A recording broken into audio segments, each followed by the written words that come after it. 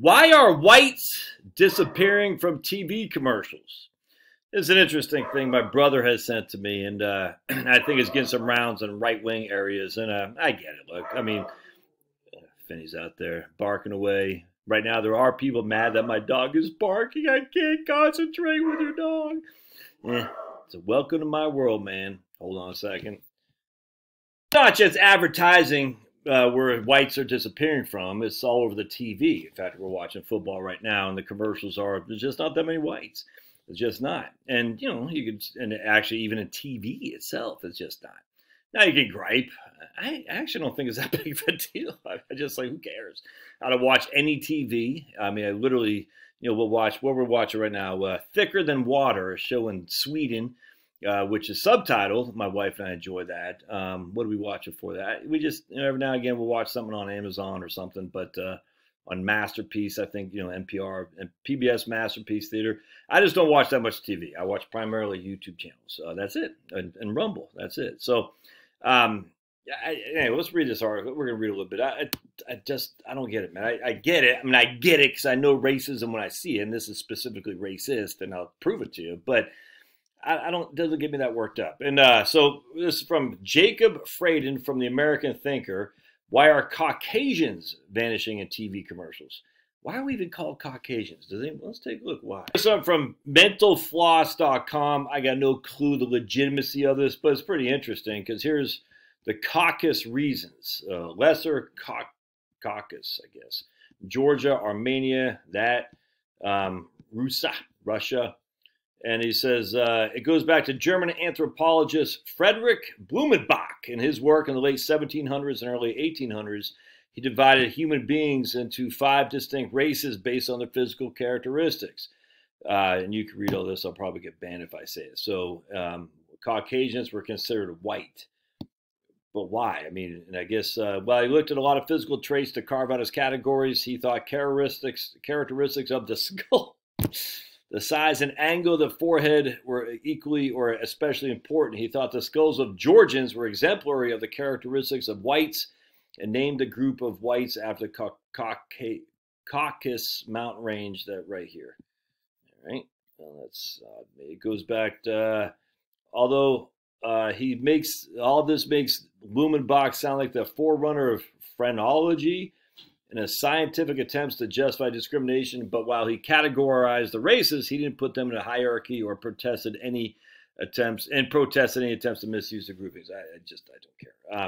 Whatever. I guess so. He's trying to say, hey, but I mean, this guy's funny. So if you're right here, if you're Arab or Middle Eastern descent, you're also considered Caucasian. The Boston Bombers were literally from the Caucasus, and they're inherently Caucasian. And this guy says the Boston Bombers are actually from the Caucasian region, meaning they could not be more Caucasian. And this guy says, yes, you are racist. So this guy who writes this article is from his Slavic and Baltic heritage. His family, my friends whose families come from Ireland, Italy, Germany, and pretty much anywhere else in Europe, we're all considered Caucasian. It's just boring. But with that said, this is the culture we're living in. So whites are Caucasians. Anyway, but commercials take up 27% of commercials TV screen time. And they're the main source of income for TV and radio stations, which is why they want everyone to say YouTube's no good. That's why they want YouTube to say, look, you can't have people on there with your conspiracy theories. In most cases, advertisement on the channels appears simultaneously. Nowadays, they're also taking over the internet. You know, exactly. For financial support, websites run ads on their pages. The largest share are supplied and controlled by Google. Yep. And on YouTube, the most inappropriate places, they cut to the action film of films, lectures, and concerts, tearing apart musical performances. There's no escaping the commercials. Well, if you pay for the premium, I think it's $9, $10 a month on YouTube, you don't get that. In the United States, whites, not including Hispanics, is about 58% of the population. In real life, whites are still the majority, but now on TV and the internet, they are. In real life, whites are still the majority, about 58%. But on the TV and the internet, they're swept under the rug like trash. Blacks comprise 14% of the U.S. population, but appear in 50% of the commercials. That's overrepresentation. White actors now appear to promote health insurance, gold, loans, and some medicines. Moreover, if a white person, why are we capitalizing white? If a white person appears in a commercial, he is usually sick, old, a freak, or at the very least, an appendage to a black partner. If there's a doctor on the screen, he's usually black, while the patient is usually white. White men appear in only 4% of the commercials. All right. So why do advertisers, and there's a Rocket Mortgage Super Bowl commercial. And there is one thing I think we can all agree. There's an awful lot of interracial marriages or dating on advertisements now, way overrepresentative of the status that is true. Look, if you want, I could care less. You want to date somebody? I literally don't care. But let's not pretend like the average relationship is interracial like the commercials do. It's silly. So why do advertisers ignore the long-standing rules of marketing? The answer is simple. At the heart of the nonsense is the political correctness in a form of even an Orwell could not have foreseen. Business executives go out of their way to publicly show their conformity with universal diversity and critical race theory, demanding that the white. I'm not going to read that because they're not demanding that whites be blamed. They're for some reason they think we have to show that we're diverse. Why do whites still accept this? Why don't people tell political correctness to go to hell? After all, the U.S. is not Stalin's USSR, and anyone who disagrees with the party is not sent to a camp. Why is there such a conformity among the American people? The answer is simple. The reason is fear, albeit a more vegetarian level than it was under the Soviet rule. Ordinary people keep their mouths shut for fear of losing jobs, not getting a holiday bonus, not getting promoted, and being socially ostracized. This is understandable, and I won't blame them, although I wouldn't respect them either. But what are people of higher position afraid of? The head and owners of businesses. What is threatening them? No one's going to drive them out of their positions or take their business through fear of boycotts. Can be realistic. Look, I don't know. This doesn't. I sit there and I say, this is why I text my brother. Say, yeah, I'm okay. I'll tell you exactly why I text my brother, because I said, hey. They're appealing to people most likely who are going to part with their dollars. And so I said to him, my brother, this is good actually. Whites are maybe becoming less susceptible to the propaganda of advertising. We know advertising is just propaganda, man. It's just a fact.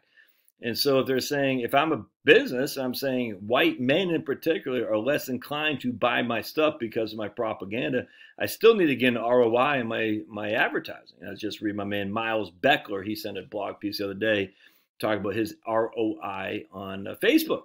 He puts $3 in, he gets $8 out. All right, even the most woke advertiser in the world has got to get a positive ROI. And as such, it's not like these, look, I get it. Marketing is HR and marketing are run by left-wing, lunatics. I get it. But they still got to turn profit. If they're not turning profit, if they're not getting ROI, they'll quickly be out of a job. And so they're saying, who is most likely going to buy? So they do these consumer goods surveys and, group, what do they call there? Focus groups, and no different than a jury pool. And they're saying, okay, here's a bunch of people who's more likely to buy our product. That's what they're doing. And they're sitting there saying, if as other people of, blacks and Spanish speakers and whatnot, as they kind of rise up in terms of the disposable income, they're going to appeal to them. It's just that simple. As whites get older, and we know the marketing is like 25 to 45 or 25 to 18 to 49, something like that. As you get older and more ingrained in your ways, you're less likely to change your habits. Thus, the propaganda, and you're probably more smart too, the propaganda won't appeal to you as much. And as such, as white men get older, white men and white women, but white men in particular, because there isn't any white men in these ads hardly anymore. As white men get older, they're less likely to open up their wallets to the propaganda. Just inherently makes sense, man. I mean, and so as younger people get more financially sophisticated, right? That's what propaganda is appealing to make them seem sophisticated, make them seem like they've arrived so they can spend their money on the goods. They're going to be more inclined to buy. So not having advertisements geared towards you tells me that you're in a pretty good place. They're sitting there saying, "Hey, I'm not spending my money on your crap. Your advertisements don't do me anything. It doesn't steer me. I'm already ingrained in what I'm going to buy." I don't. I just there's a lot of problems on the world. This is not one that bothers me in the least. I was going to say something else here too. One sec. Find it. But back in like the late '80s, early '90s, the Supreme Court ruled against. I think it was like the Washingtonian magazine that they had to have more minorities in their ads because basically the ads were all whites. And the Washington D.C. they call it Chocolate City for a reason. Basically, I'm sure it's the Supreme Court, but they basically said, you can't do that. You have to have more diversity in there, and or else you're discriminating. I can't remember the rules. I did a quick search. I just can't find it, but I remember that. Oh, well, I remember thinking like it was yesterday. There's going to come a time where the diversity goes the other direction, and here we are. I don't know. There are lots of issues. This is not one that bothers me so much. Again, I think mostly is because the target market is not me. I'm not likely, I don't watch that much TV. I don't likely to get swayed from advertising, and advertisers know that. Now, is that a good move? That's up to them. Hopefully they all go bankrupt and rue the day that they went left wing and woke. But as we say here today, lots of other things to get upset with, namely when you got two big old puppies that want to give you kisses. Life is good. So find other things to get mad about. This isn't one. All right, we'll see you. Oops, excuse me.